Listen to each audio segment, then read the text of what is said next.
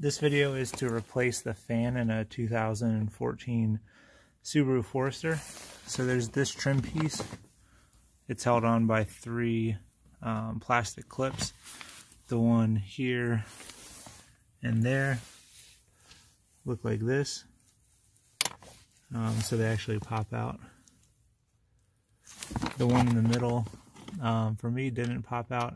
I was just able to get the two on the end first and then pull it down.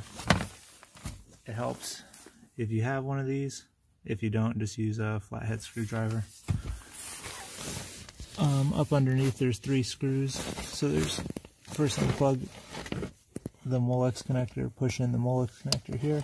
This pulls down. There's a screw here. There's a screw back there.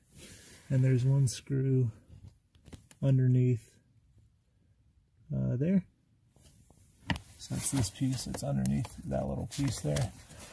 Right up in there. Pull it down, put the new fan in. This is the old one here, but you can see there's the screw in the bottom, hole, and a hole.